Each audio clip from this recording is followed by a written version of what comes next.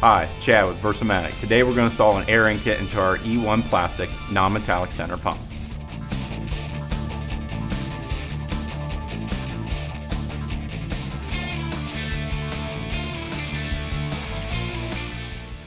Today on the bench we have an E1 plastic non-metallic center pump with our Versa-Matic genuine parts, a wet end kit, and an air-in kit.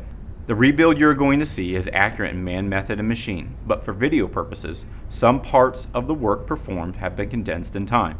At any point during the presentation, please pause this video until you have completed any part of the process. The pump we are using in this presentation has been built new and is considerably easier to work with than a pump that has been used in a process. Additional time may be required in the preparation and separation of parts and components during the rebuild.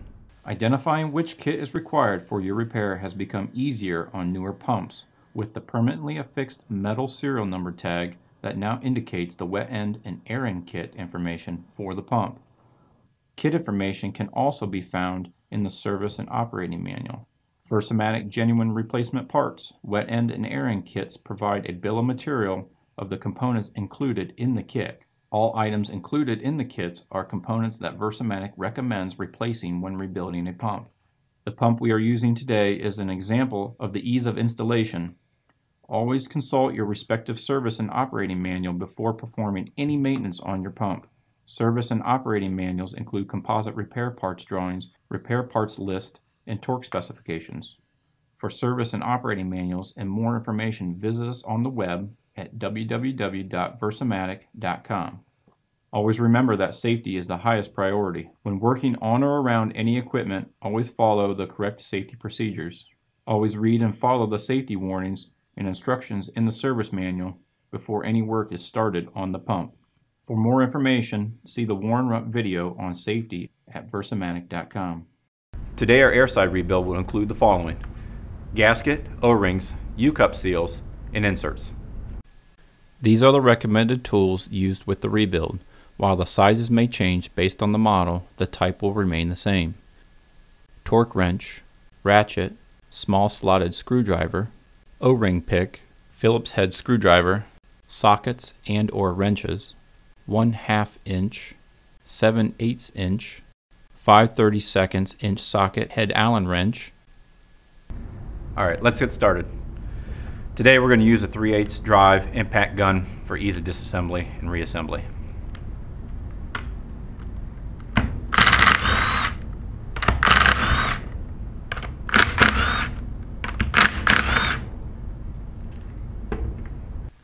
Now set aside the discharge manifold for later rebuild. Now remove the main air valve. Set aside the main air valve for later rebuild.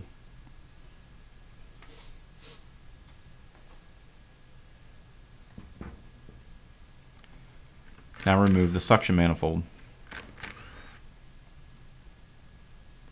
Set aside the suction manifold for later rebuild. Now remove one outer chamber.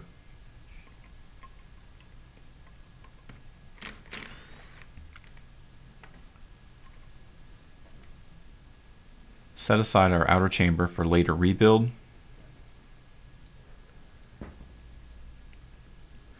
Now remove one diaphragm assembly.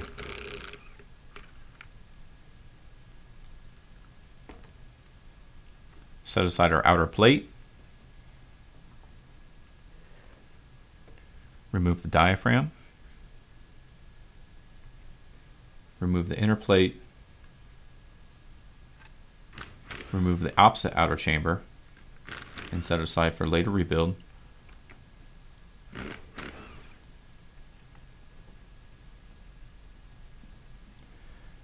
Now remove the second diaphragm assembly with the diaphragm rod.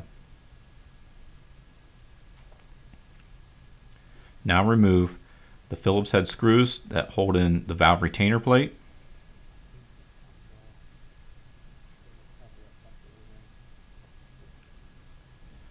Set aside the valve retainer plate for later rebuild. Now remove the main shaft O-ring. Now remove the bumper O-ring on one end of the pilot spool. This will allow us to remove the pilot spool from the pilot sleeve.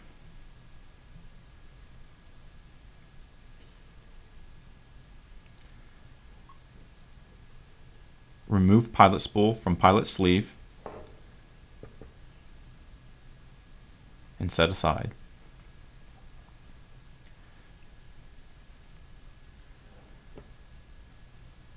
Now remove the second valve retainer plate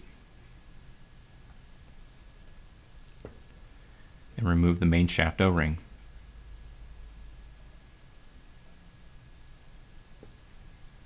Now remove the pilot sleeve. This can be pressed out using a socket, nut driver, or any tool that won't damage the pilot sleeve or center section of the pump. Pull the pilot sleeve out from the opposite side. Now we're ready to install our air end kit.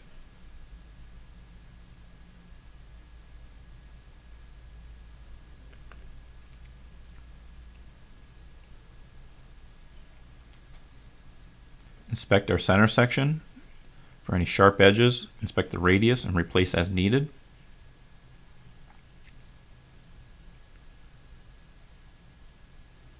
Now remove the pilot sleeve O-rings.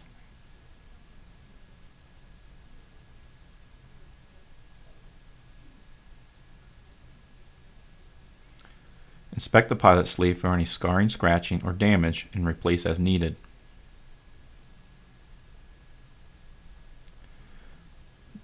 Now we're ready to install our pilot sleeve O-rings. Be sure to install the O-rings into each of the designated O-ring grooves. Apply light grease to the pilot sleeve O-rings. Grease is applied to keep the items from catching, binding, or cutting while assembling components.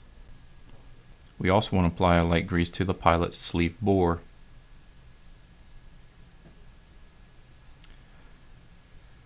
Gently press in the pilot sleeve and bring the pilot sleeve flush to the center section of the pump. Apply grease to the location of the main shaft O-ring. Repeat this process for the opposite side.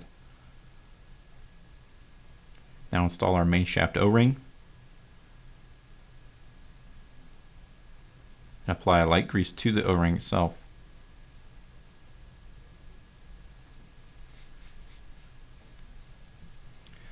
Repeat this process for the opposite side. Now we'll install our valve retainer plate.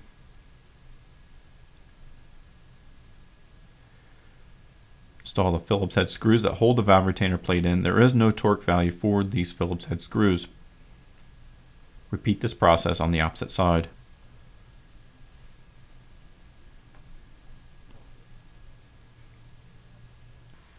Now remove the old O-rings on the pilot spool.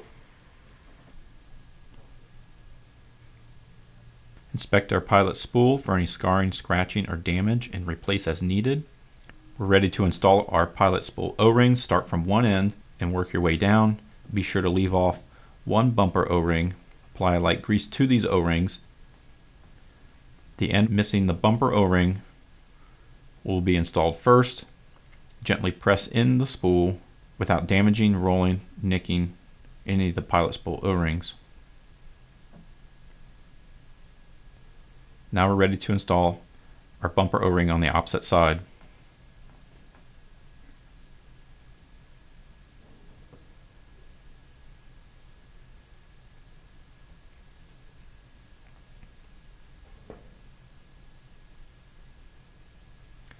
Now we're ready to rebuild our main air valve.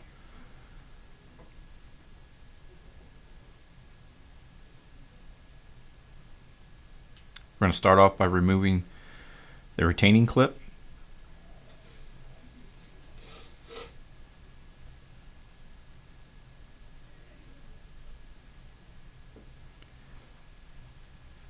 Remove the end cap.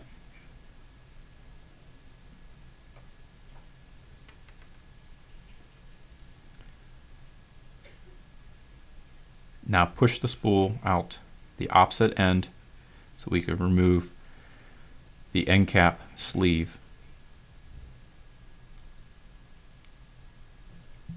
Now remove the U-cup seals from the air valve spool.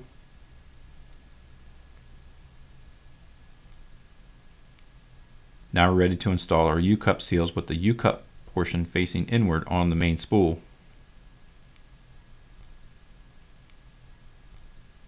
Be sure to install the U-cup seal facing inward on the air valve spool. Repeat this process for the smaller end of the main air valve spool. Now remove the old O-rings from the endcap sleeve. Inspect the endcap sleeve for any damage and replace as needed.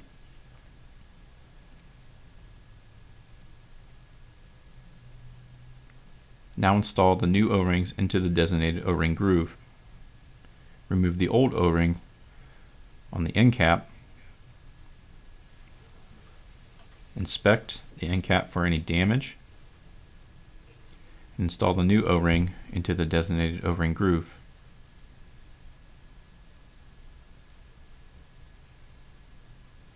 Inspect the main air valve body for any scarring or scratching or damage. Inspect the integrity of the casting and replace as needed. Apply light grease to the bore of the main air valve body. This will help ensure that we don't damage, roll, or nick any of the U-cup seals or O-rings. Apply light grease to the end cap sleeve O-rings.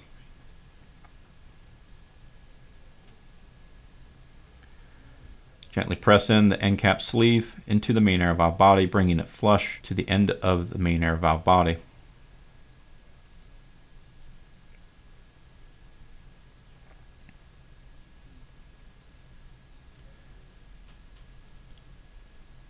Apply a light grease to our other end cap O-ring.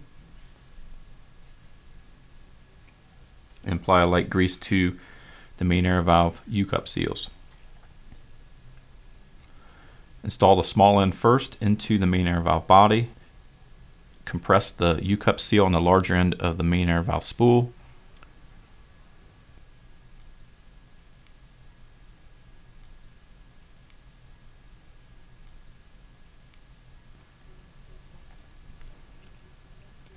Now install the end cap. Be sure to bring the end cap flush to the end of the main air valve body.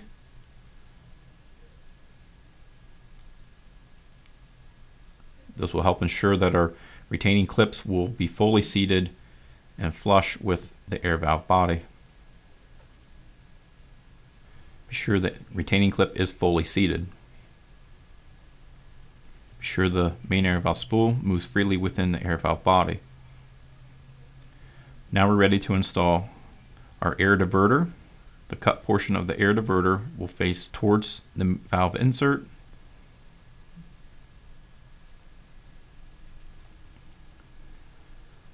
Now install our main air valve gasket. Be sure all bolt holes and pilot holes align with the main air valve body.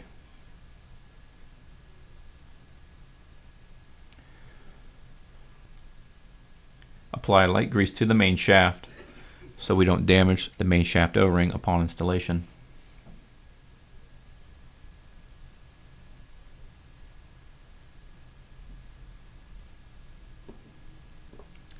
Now inspect the outer chamber. Inspect the integrity of the casting, the radius that the diaphragm rolls across. You can dress up these edges with a light sandpaper, crocus cloth, or emery cloth. Inspect the ball cages on the suction side for any sharp edges and lightly sand. Chamber orientation requires the discharge side of the chamber to be installed in the same direction as the air valve face on the center block. When tightening down the outer chamber bolts, tighten in a cross pattern and torque to factory specs.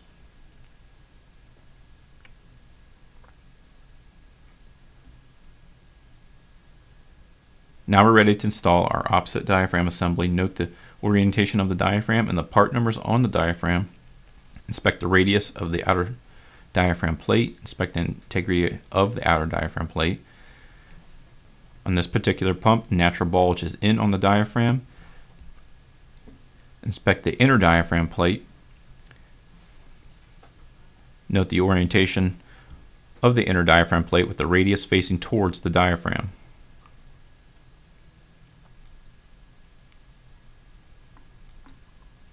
Begin to hand tighten the diaphragm assembly to the main shaft and torque to factory specification. If you achieve torque and the bolt holes on the diaphragm do not align with the center section of the pump, always go forward, never back off. Be sure all bolt holes align. Inspect the outer chamber for casting integrity. Inspect the machine surfaces and radius of the chamber for damage or material buildup.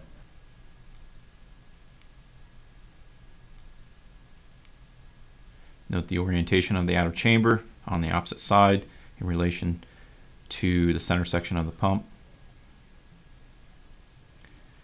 Be sure to torque the outer chamber bolts to factory specifications in a cross pattern. We want to inspect the manifold for scarring, damage, or material buildup. Check the casting for wear. Check the port for thread integrity. Repair or replace as needed. Orientation of the manifold is based on process requirements and may be reinstalled in either direction. When tightening the suction manifold, be sure to tighten the bolts in a cross pattern and torque to factory specifications.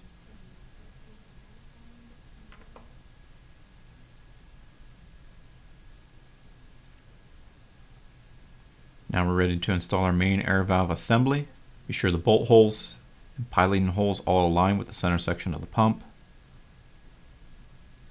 When tightening the main air valve to the center section of the pump, be sure to torque to factory specs in a cross pattern. Orientation of the manifold is based on process requirements and may be reinstalled in either direction. Now tighten down our discharge manifold.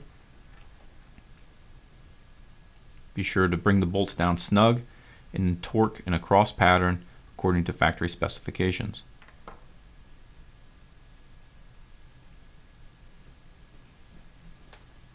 This concludes our air end rebuild. When doing a complete rebuild, see our wet side rebuild. Or for additional information, find us on the web at Versamatic.com or contact after sales support at service.versamatic@idexcorp.com. Thank you.